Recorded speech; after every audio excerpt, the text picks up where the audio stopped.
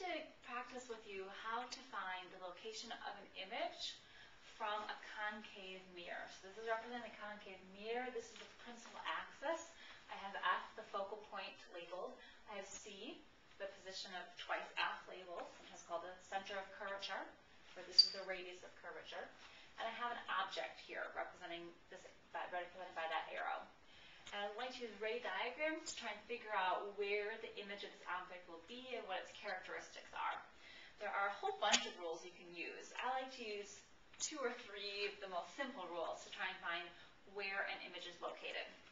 The first rule says that any light that comes in parallel to this principal axis has to reflect off of the mirror and come out through this position F. So I'll just shorthand that as in parallel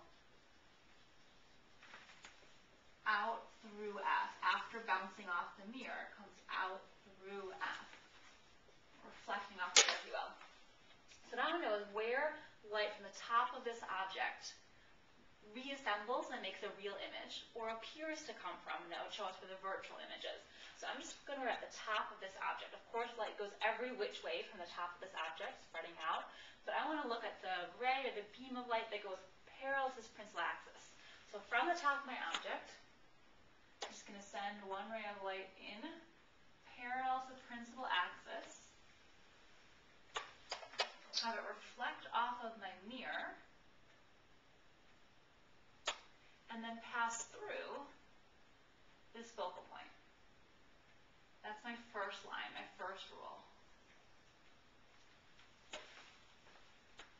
Now, of course, it still fits with the law of reflection. If I drew in a perpendicular to this mirror, the angle in equals the angle out. It's just a shortcut, so I don't have to pick up my protractor every time. Label my focal point here. That's F. Now, if light can go one way, you could imagine it could go the other way. But had I sent light in this way through F, we might expect that it bounces off and goes parallel. In fact, that's our second rule.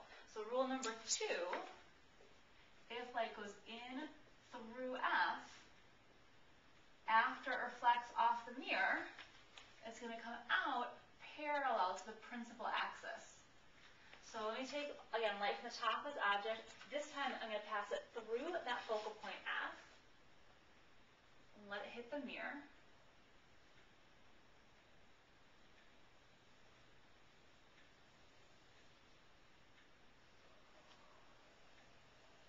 Okay, so there's going in through F and then have it come out parallel.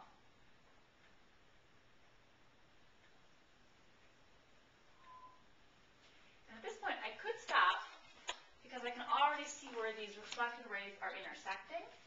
So I know where the image is going to be, but it doesn't hurt to know the third confirmation rule if you want to use it. And that third confirmation rule says that any light that passes through C is going to hit along the normal line and thus come right back along the normal line. In other words, it's going to come back through C. So rule number 3 says light that comes in through C, after it hits the mirror, bounces back right out through C, comes back along the same line. So if I draw light coming in through my point C there, so right through C, after it hits the mirror, it bounces right back out, same way that it came in.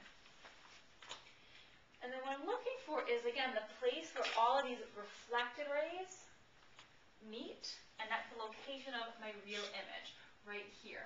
So the top of my object's image is here, and then the rest of the image would be like this. I'm going to label that image. All the light met in this place, so it's what we call a real image. If all the light diverged, and your eyeballs had to extend that reflected light behind the mirror to see where it appeared to come from, that'd be a virtual image. This is a real image.